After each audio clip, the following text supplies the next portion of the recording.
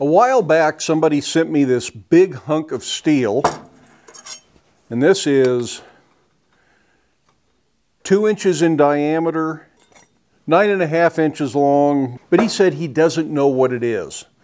And we've looked at testing unknown steels, but the subject comes up over and over and over again because there's lots of new people on the channel that haven't seen those videos.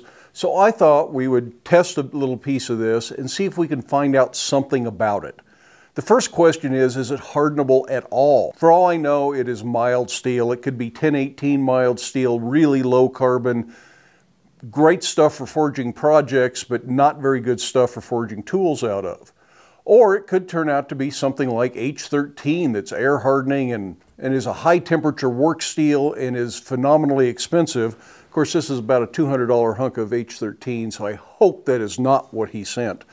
My guess is it'll be something else. I don't know what the original source of this material was, just something he came by. I have cut about an 1/8 inch thick disc off the end of it just to have a little bit to play with. We're going to go to the forge and we're going to harden this possibly 3 different ways. If we hit on one that gives us a good hard piece of steel, then we're done. We don't need to do the others. So we're going to start off by heating it up to a nice orange temperature. I don't know what the right critical temperature for this would be, so that's just a starting point. It's a good guess. And we're going to let it air cool. If it gets hard air cooling it, we're done. If it doesn't get hard air cooling it, then we will oil quench it and see what happens. If it doesn't get hard oil quenching, we'll water quench it and see what happens. If it doesn't get hard water quenching, then it's probably not a steel we'd use for tools, but it's still a good piece to make some other projects with, and there's some things I can do with a piece of steel this big, even if it isn't hardenable. Since most air hardening steels have a relatively high critical temperature, and we're going to do the air hardening test first, I'm going to get this pretty hot. I'm going to try and bring it up into the 1700 to 1800 range and see if it will air harden. Well, I've got this sample piece up to a nice even orange, should be somewhere in the 1700s. And I'm going to set it on this little bent piece of wire just so it doesn't sit right on the anvil. And it's over the hardy hole where it might cool off a little bit faster. And we'll let that cool till it's cool enough to touch it. It's been a few minutes. I can still feel too much heat coming off of that with the back of my hand, so it's not ready to grab yet. So this is cooled off enough to handle it. It's still a little bit warm. This is about the temperature you would normally put it into temper. But we're not concerned about tempering at this point. We just want to know, will it harden and how will it harden? So the next thing to do is find out, is it hard? I'm going to do 2 things to test this. The first is see if I can file it. If it doesn't file, it's hard. Yeah, that files very easy, files like annealed mild steel, really. So definitely it's not hard. The other thing I'm going to do is I just want to see if it'll bend. And yes, it will with a 2-pound hammer. So it's definitely not hard.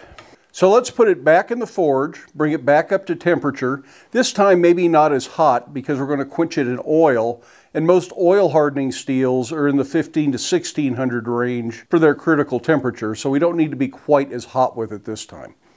So now let's see if it hardens in oil. Again, you want to cool it down until it's a comfortable temperature to hold. It should be much faster in oil.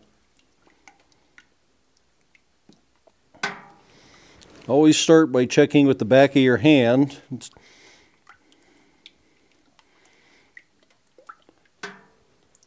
Not only will a burn be less critical on the back than it is on the fingertips, but if you burn yourself and react, you tend to do that, and it's better to pull away from it than it is to accidentally grab it.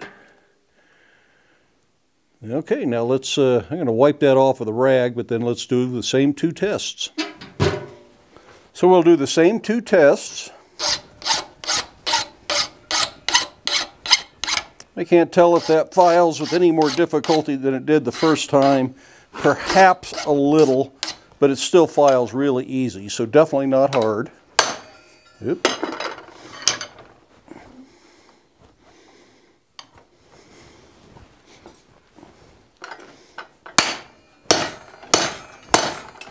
But it doesn't bend very well.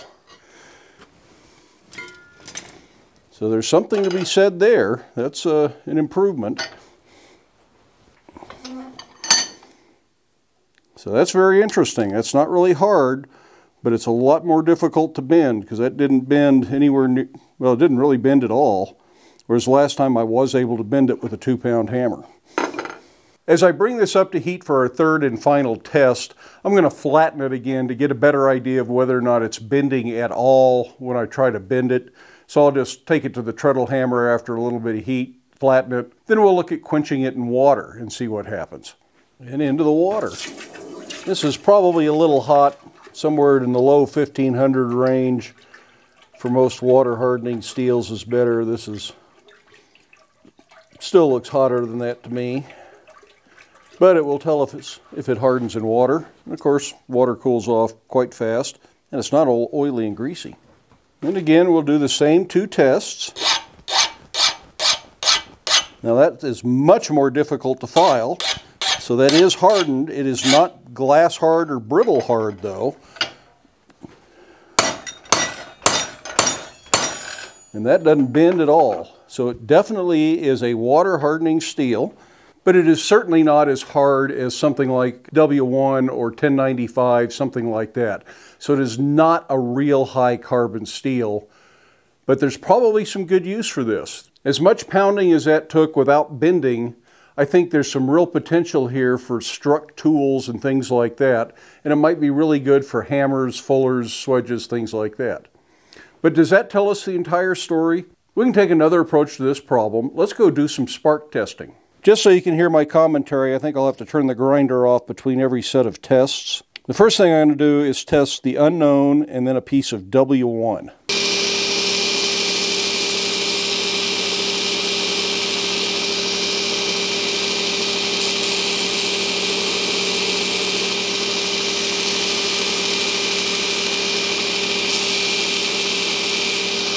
Well, this definitely does not have the complex spark pattern the W1 does, which makes sense because we know it doesn't harden like W1.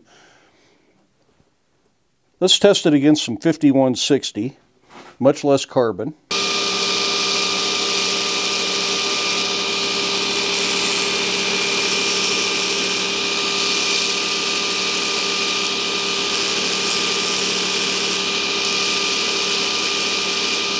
That's a little bit closer, but I think the 5160 is still a more complex, brighter spark pattern.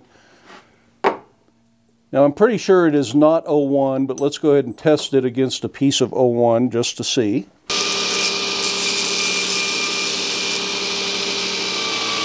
Now 01 has a very boring spark pattern, so we know that's not what it is.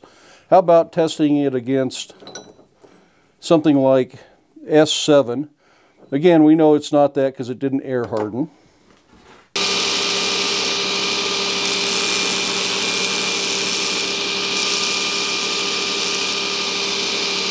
And again, the S7, because it's got a lot of alloys in it, doesn't spark anywhere near like a simple carbon steel does. So there's no reason to worry about testing it against H13, and we're sure it's not wrought iron. I do have a piece of mild steel. Let's compare that.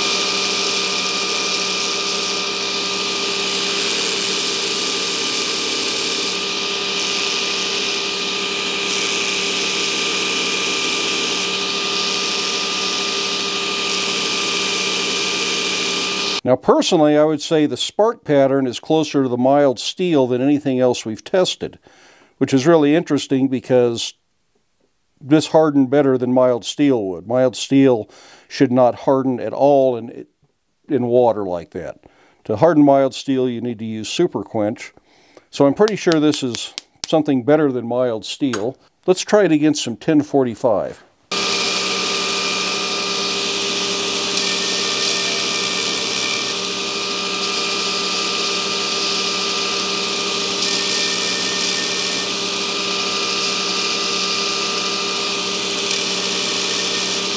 Well, that was perhaps closer, but I think the 1045, even though it's relatively low carbon, still seemed to have a brighter spark pattern than this did. But closer than a lot of what we've looked at. The last thing I have is a hunk of 4140.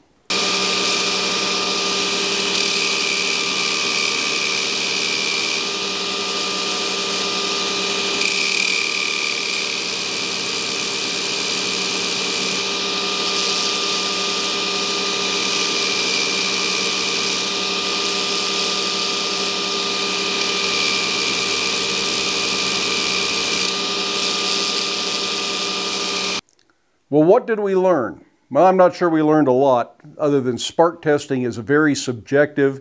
You have to evaluate sparks, and it's hard to see them exactly side by side.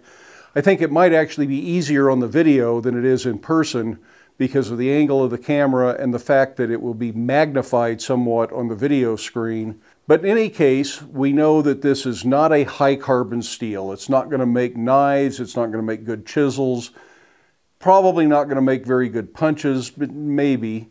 It might be something close to 4140.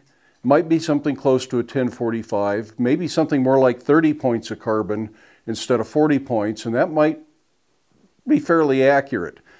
It wasn't too far off the spark pattern for the 4140, but 4140 is an oil hardening steel, and this definitely didn't harden fully in oil. Got harder, but not as hard as it did in water, and it certainly didn't get brittle in water, so I don't think it's an oil hardening steel, so I doubt that it's 4130 or 4140. There are thousands of steel alloys out there. We're never going to know for sure. Nobody's ever going to tell us for sure. But what we know is this piece of steel does harden to some degree. Not hard enough to be a good cutting tool, but it's probably pretty good for a struck tool or a die of some sort. It would probably make excellent fullers, swedges, any form of bottom tool it would probably be really good at. It might be a pretty good hammer, although you might have to dress it quite often. This little diagonal peen hammer I use all the time is made out of some similar unknown material that sort of gets hard, sort of doesn't get hard.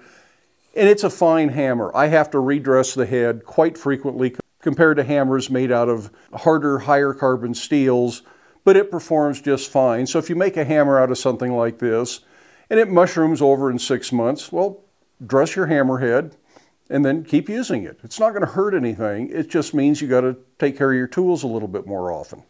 So I'm going to consider that this is suitable steel for making some form of tools out of. Probably for me, what I'm going to do with it is make bottom tooling for the anvil. It would be great for swedges and fullers and things of that sort, and that's probably what I'm going to save this for.